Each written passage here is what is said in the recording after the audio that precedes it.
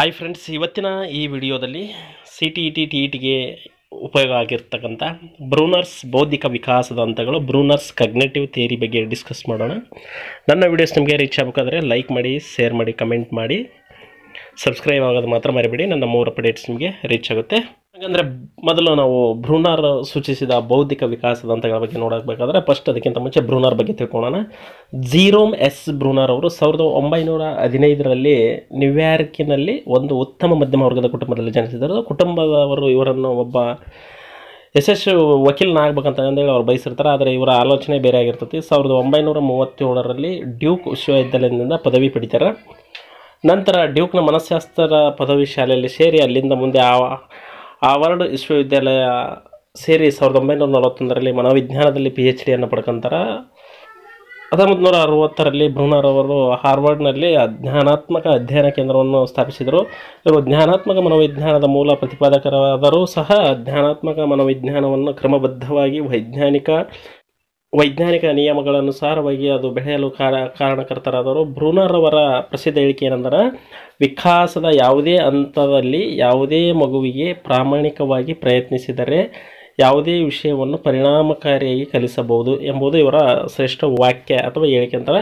ಇವರು ಸಂಶೋಧನಾ ಕಲಿಕೆಯ ಪ್ರತಿಪಾದಕರು ಮತ್ತು 3 ಹಂತದ ಸಂವಹನ ಕ್ರಿಯೆ ಸೂಚಿಸಿದರು. ಅವುಗಳೆಂದರೆ ಕ್ರಿಯಾತ್ಮಕ, ಬಿಂಬಾತ್ಮಕ ಮತ್ತು ಸಾಂಕೇತಿಕ ಪ್ರಾತಿನಿಧ್ಯಗಳನ್ನು ಅವರು ಕೊಡ್ತಾರೆ. ಬ್ರೂನರ್ ಅವರು ಸೂಚಿಸಿದ ಹಂತಗಳು: ಜೀರೋಮ್ ಬ್ರೂನರ್ ಅವರು ಬೌದ್ಧಿಕ ಪ್ರಕ್ರಿಯೆಗಳು ಅಥವಾ ಆಲೋಚನಾ ಪ್ರಕ್ರಿಯೆಗಳ ವಿಕಾಸದ ಬಗ್ಗೆ ಆಳವಾದ ಅಧ್ಯಯನ ಕೈಗೊಳ್ತಾರೆ. ಇವರು ಪ್ರತಿಪಾದಿಸಿದಂತಹ ಬೌದ್ಧಿಕ ವಿಕಾಸದ ಹಂತಗಳೆಂದರೆ ನೋಡೋಣ, ಕ್ರಿಯಾತ್ಮಕ, ಬಿಂಬಾತ್ಮಕ ಮತ್ತು ಸಾಂಕೇತಿಕ ಪ್ರಾತಿನಿಧ್ಯದ 3 ವರ್ಗಗಳಾಗಿವೆ.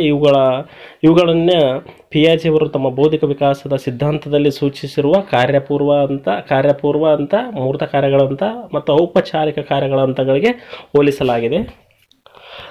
ಜೀರೋಮ್ ಬ್ರೂನರ್ ಅವರ ಬೌದ್ಧಿಕ ವಿಕಾಸದ ಹಂತಗಳು ಅದಾವಲ್ಲ, ಅದನ್ನ ಕಾಗ್ನಿಟಿವ್ ಡೆವಲಪ್ಮೆಂಟ್ ಯಾವ ಥರ ಅಂತಂದ್ರೆ ಇದು ಒಂದು ಚಾರ್ಟಲ್ಲಿ ನಾವು ನೋಡೋಣ.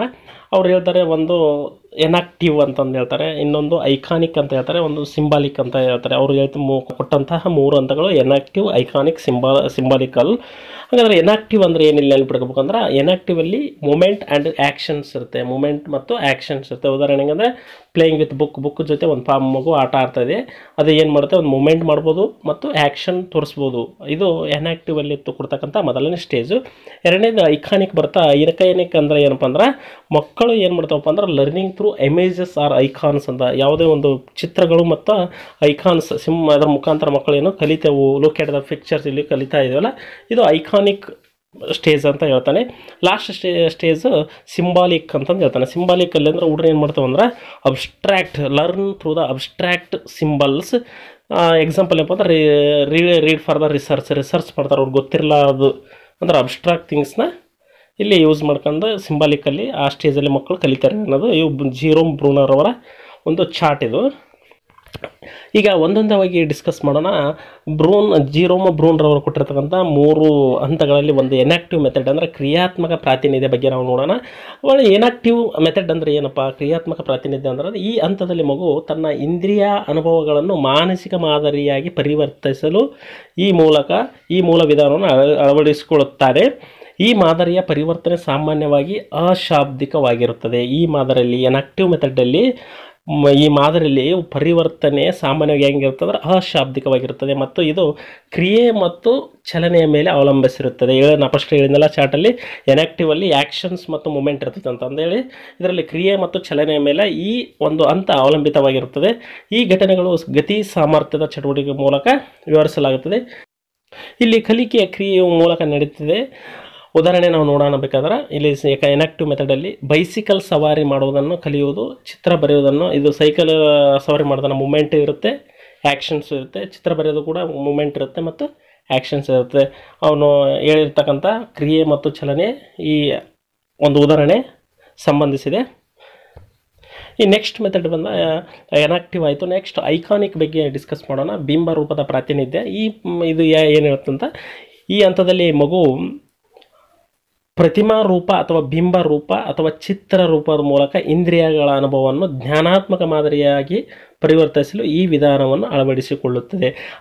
ಇಂದ್ರಿಯ ಸಂವೇದಗಳ ಮೂಲಕ ಗ್ರಹಿಸಿ ಆಂತರಿಕವಾಗಿ ಮೂರ್ತೀಕರಿಸಿ ಪ್ರತಿನಿಧಿಸುತ್ತವೆ. ಉದಾಹರಣೆ ನಾವು ನೋಡ್ಬೇಕಪ್ಪ ಅಂದ್ರೆ ಬಿಂಬರೂಪದ ಪ್ರತಿನಿಧಿಯಲ್ಲಿ ನಾವು ಈ ರೀತಿ ಮೂರ್ತೀಕರಿಸಿದ ಒಂದು ಮಾನಸಿಕ ನಕ್ಷೆ ನಾವು ಇರುವ ಜಾಗದ ಮತ್ತೊಂದು ಜಾಗಕ್ಕೆ ಹೋಗಲು ದಾರಿಯನ್ನು ಅನುಸರಿಸಲು ಸಹಾಯ ಮಾಡುತ್ತದೆ ಅಂತಂದೇಳಿ ಒಂದು ಉದಾಹರಣೆ ಕೊಟ್ಟರೆ. ಹೆಂಗಪ್ಪ ಅಂದ್ರೆ ಬಿಂಬರೂಪದ ಪ್ರಾತಿನಿಧ್ಯ ಅಥವಾ ಐಕಾನಿಕ್, ನಾವು ಒಂದು ಸಿಟಿಯಿಂದ ಇನ್ನೊಂದು ಸಿಟಿಗೆ ಫಸ್ಟ್ ಟೈಮ್ ನಾವು ಹೋದಾಗ ನಾವು ಏನು ಮಾಡ್ತೀವಿ ಅಂದರೆ ಅಲ್ಲಿ ನಮಗೆ ಗೊತ್ತಿರ್ತಕ್ಕಂಥ ಒಂದು ಮಾನಸಿಕ ನಕ್ಷೆಯನ್ನು ನಾವು ಹೋಗುವಂತಕ್ಕಂಥ ಜಾಗಗಳನ್ನು ಒಂದು ಮಾನಸಿಕ ನಕ್ಷೆಗಳನ್ನು ಗುರುತು ಮಾಡ್ಕೊಂಡಿರ್ತೀವಿ. ನಾವು ಮತ್ತೊಂದು ಸರ್ತಿ ನಾವು ಯಾರು ಕರ್ಕೊಂಡೋಗಿರ್ತಾರೋ ಅವ್ರು ಬಿಟ್ಟು ನಾವೇ ಏನಾದ್ರು ಪ್ರೈವೇಟ್ ಹೋದಾಗ ಆ ಜಾಗಕ್ಕೆ ಆ ನಕ್ಷೆಗಳನ್ನು ನಾವಿರುವ ಜಾಗಕ್ಕೆ ಹೋಗುವಾಗ ದಾರಿಯಲ್ಲಿ ನಾವು ಮಾನಸಿಕವಾಗಿ ಒಂದು ಸರಿ ನೋಡಿರ್ತೀವಲ್ಲ, ಅದನ್ನು ಆ ನಕ್ಷೆಯ ಮುಖಾಂತರ ನಾವು ಏನು ಮಾಡ್ತೀವಿ, ನೆಕ್ಸ್ಟ್ ಸಾರಿ ಹೋದಾಗ ಆ ಜಾಗಕ್ಕೆ ದಾರಿಯನ್ನು ಅನುಸರಿಸಲು ಆ ಧ್ಯಾನಾತ್ಮಕ ನಕಾಶೆ ಹೆಲ್ಪ್ ಆಗುತ್ತೆ. ಐಕಾನಿಕ್ ಸಿಂಬಲ್ಸ್ ಅವೆಲ್ಲ ಇರ್ತಾವಲ್ಲ ಅವು ಹೆಲ್ಪ್ ಆಗುತ್ತೆ ಅಂತಂದೇಳಿ ಬಿಂಬರೂಪದ ಪ್ರಾತಿನಿಧ್ಯದಲ್ಲಿ ಬ್ರೂನರ್ಸ್ ಹೇಳ್ಕೊಟ್ಟಿದ್ದಾರೆ. ಲಾಸ್ಟ್ ಮೆಥಡ್ ಅಪ್ಪ ಬ್ರೂನರ್ಸ್ ಏನಿದೆ ಸಿಂಬಾಲಿಕ್ ಅಂತ ಇದೆ, ಸಾಂಕೇತಿಕ ಪ್ರತಿನಿಧಿ ಅಂತ. ಇದು ಏನು ಹೇಳ್ತಾ, ಈ ಹಂತದಲ್ಲಿ ಮಗು ತನ್ನ ಅನುಭವಗಳನ್ನು ಭಾಷಾರೂಪಕ್ಕೆ ಬದಲಾಯಿಸ್ತಾನೆ. ತನ್ನ ವಿಚಾರಗಳನ್ನು ಪ್ರತಿನಿಧಿಸಲು ಹಾಗೂ ಸಂವಹನಕ್ಕಾಗಿ ಪದಗಳನ್ನು ಬಳಸುತ್ತಾನೆ. ಸಾಂಕೇತಿಕ ಪ್ರಾತಿನಿಧ್ಯ ವಿಚಾರಗಳ ಮಧ್ಯೆ ತಾರ್ಕಿಕ ಸಂಬಂಧವನ್ನು ಕಲ್ಪಿಸಲು ಅಥವಾ ತಾರ್ಕಿಕವಾಗಿ ಆಲೋಚಿಸಲು ಸಹಾಯ ಮಾಡುತ್ತೆ. ಈ ಹಂತದಲ್ಲಿ ಮಕ್ಕಳು ಅಮೂರ್ತದ ಪರಿಕಲ್ಪನೆಗಳನ್ನು ಮೂಡಿಸಿಕೊಳ್ಳಲು ಸಾಧ್ಯ. ಈ ಮೆಥಡ್ ಕೆಳಗಿನ ಚಿತ್ರನ ನಾವು ಆ ಉದಾಹರಣೆ ಮೂಲಕ ಬ್ರೂನರ್ 3 ಎನಾಕ್ಟಿವ್ ಐಕಾನಿಕ್ ಸಿಂಬಲ್ ಕೊಟ್ಟಿದ್ದೇನೆ ನೋಡೋಣ. ಬ್ರೂನರ್ ಈ ಚಿತ್ರ ಕೊಟ್ಟಿದ್ದಾನೆ 3 ಎನಾಕ್ಟಿವ್ ಮೆಥಡಲ್ಲಿ ಆ್ಯಕ್ಷನ್ಸ್ ಆ್ಯಂಡ್ ಮೂಮೆಂಟ್ ಅಂತ ಹೇಳಿದ್ದಾನೆ. ಇಲ್ಲಿ ನೋಡಿದ್ರೆ ಆ್ಯಕ್ಷನ್ಸ್ ಇದೆ ಮತ್ತು ಮೂಮೆಂಟ್ ಇದೆ, ಅದು ಇದನ್ನ ಆಡ್ತಾ ಇದ್ದಾರೆ.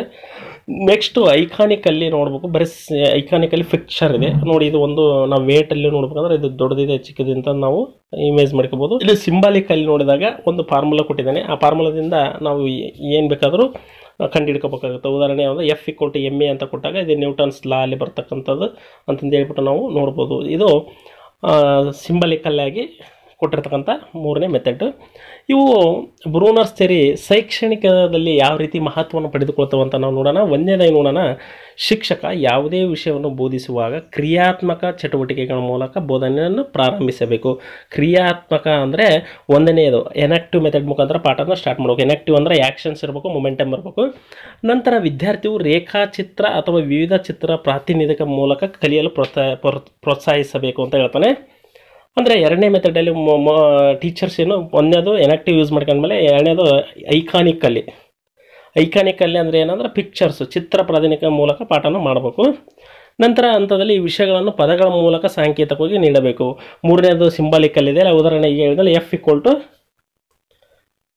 ಅನ್ನೋದನ್ನ ಲಾಸ್ಟು ಸಿಂಬಾಲಿಕಲ್ಲಾಗಿ ಹೇಳ್ಬೇಕು. ಟೀಚರ್ ಒಂದೇನೋ ಪಾಠ ಮಾಡ್ಬೇಕಂದ್ರೆ ನ್ಯೂಟನ್ಸ್ ಲಾ ಹೇಳೋದು ಫಸ್ಟು ಅದನ್ನು ನ್ಯೂಟನ್ಸ್ ಲಾ ಎಕ್ಸ್ಪೆರಿಮೆಂಟಲ್ಲಿ ಕೊಡ್ತಾನೆ, ಆ್ಯಕ್ಷನ್ ರಿಯಾಕ್ಷನ್ ಮಾಡೋಕ್ಕೆ ಕೊಡ್ತಾನೆ. ನೆಕ್ಸ್ಟ್ ಅದನ್ನ ಏನು ಮಾಡ್ತಾನೆ, ಚಿತ್ರ ಮುಖಾಂತರ ತೋರಿಸ್ತಾನೆ. ಫೈನಲ್ ಆಗಿ ಏನು ಮಾಡ್ತಾನೆ, ಫಾರ್ಮುಲಾ ಮುಖಾಂತರ ಇಂಟ್ರಡ್ಯೂಸ್ ಮಾಡೋದು. ಟೀಚರ್ ಇದನ್ನು ಯಾವ ರೀತಿ ಅಳವಡಿಸ್ಕೋಬೇಕು ಅನ್ನೋದನ್ನ ಬ್ರೂನರ್ಸ್ ಶೈಕ್ಷಣಿಕಕ್ಕೆ ಹೇಳಿಕೊಟ್ಟಿದ್ದಾರೆ.